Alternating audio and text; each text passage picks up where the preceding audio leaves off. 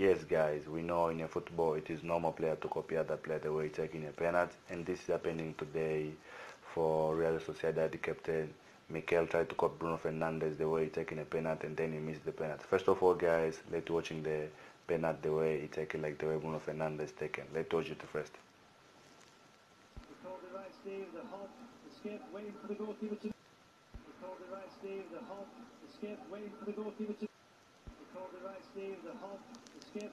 Yes, guys, I hope we watch it. Truly, he tried to copy like the way Bruno Fernandes he take it, but it's not like for him to win it and then he kick it wide. All in all, that is the football, and this is happening. Other players say, other fans react and say, you may not take penalty in front of Bruno Fernandes like the way he take it, you may miss it. That is the way fans react. But all in all, this is the football.